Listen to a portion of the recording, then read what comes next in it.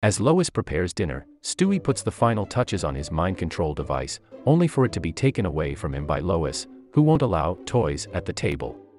Later, Peter asks Lois for permission to attend an upcoming stag party. After he promises he won't drink, Lois lets him go. Unfortunately, Peter forgets his promise to Lois and plays such drinking games as drink the beer.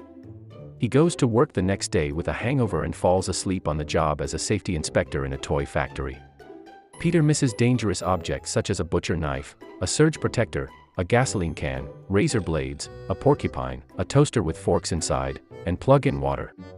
The company receives bad press after releasing unsafe toy products, and Peter is promptly fired by Mr. Weed. At dinner, Peter breaks the news to his children but decides to keep it from Lois. He tries different jobs, such as cereal mascot and sneeze guard, but fails miserably. Brian pressures him to tell her the truth, but all he manages to do is to tell Lois how fat she is. Brian insists that Peter must look out for his family's welfare. With the word welfare in his mind, Peter soon applies for government assistance at a welfare office.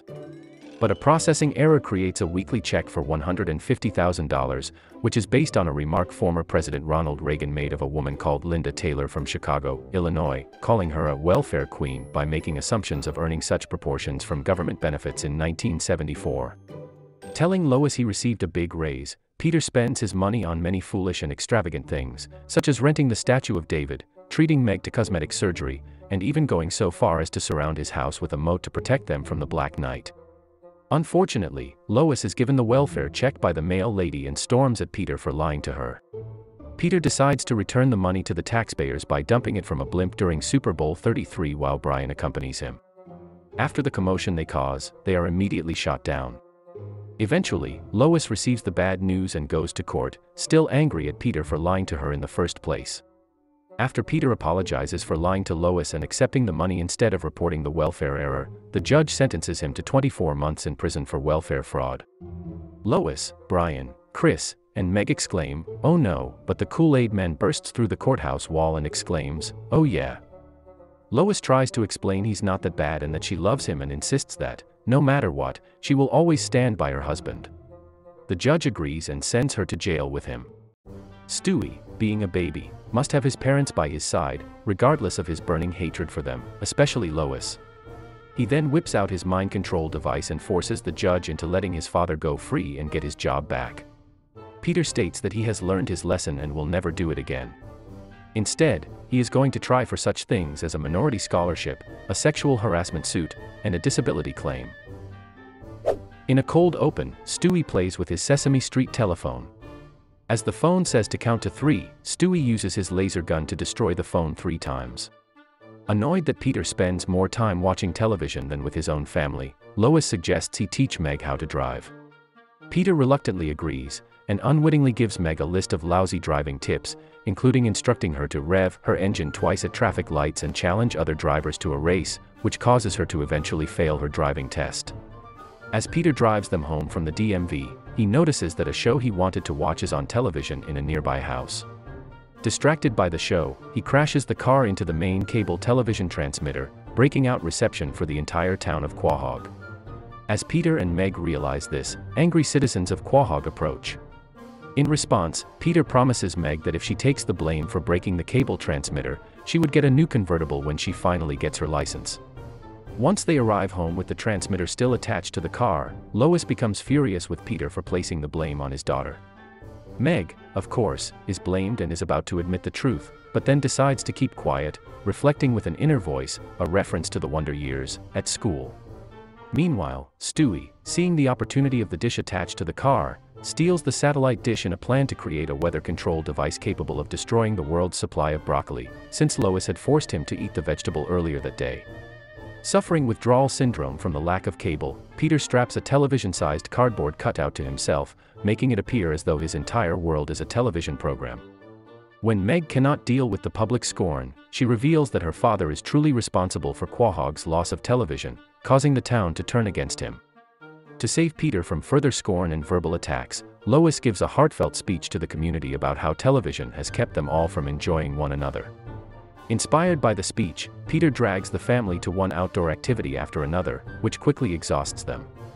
Once the family cannot keep up with him, Peter decides to go off with William Shatner, who has appeared on the Griffin family's doorstep after experiencing a flat tire, to a nearby festival.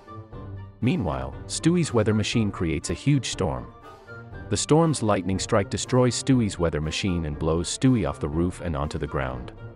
While Meg is practicing driving with Lois, the storm causes her to accidentally hit Shatner and Peter, killing Shatner and hospitalizing Peter. As her father recovers, in a full-body cast, he is forced to watch television, causing him to become addicted once again, much to his family's relief. Lois has booked Cheesy Charlie's for Stewie's upcoming first birthday party and sends Peter, along with Chris, to drop off the deposit check at the restaurant.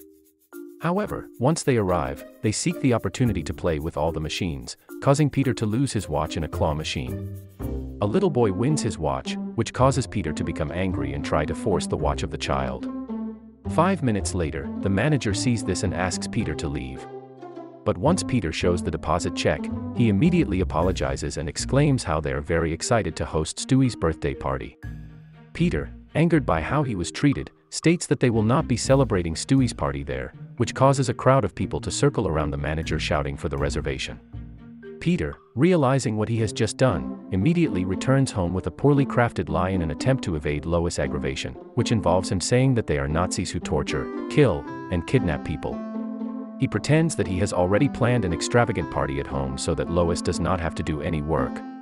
Meanwhile, Stewie misinterprets the meaning of his birthday and assumes that the same mysterious man in white who delivered him as an infant will be returning to force Stewie back into Lois' womb, from which he escaped just 1 year ago. Meg cries all the way home to Peter from cheerleading practice and has been having trouble fitting in at school. Later, she discovers a new friend named Jennifer. Meanwhile, Stewie makes it all the way to the airport looking for tickets but then is stopped by a member of staff. The man then gives Stewie some advice, saying that running from your problems never solves anything. Stewie then reflects on this, deciding to finally face the man in white. But before he leaves, he wishes the man luck before freezing him in carbonite. Peter tries desperately, but ultimately unsuccessfully, to put together a party in time for Stewie's birthday. He finally reroutes a circus into the Griffin's backyard, saving the day, that is, until he reveals to Lois that he gave Meg permission to go to a party at her friend's house. Lois, who wanted the whole family together for Stewie's party, is upset with Peter for letting Meg go. What Peter and Lois do not realize is that Meg's party is actually a cult meeting where all the members are about to commit group suicide. Peter goes to retrieve Meg from her party and asks Meg to come as Lois wants her there. Meg just says it is just a birthday party and asks who would remember if she was not there. Peter says that Lois would, as she remembers everything, and that her best memories are of when Meg and her brothers were born. He then has an epiphany. Having the entire family at the party is more for Lois than Stewie. Realizing how terrible she has been, Meg agrees to come home, and the cult members agree as well. Peter makes a toast, then looks at his watch before he can drink the poison punch and pulls Meg out before she can drink hers, oblivious to the fact that he is saving her life in the process while the cult members all die. The cult leader chases after them while wearing his ceremonial white robe and is mistaken by Stewie as the man in white. Stewie does away with him and, feeling victorious, joins the others to enjoy his party. Hey Stewie, make a wish!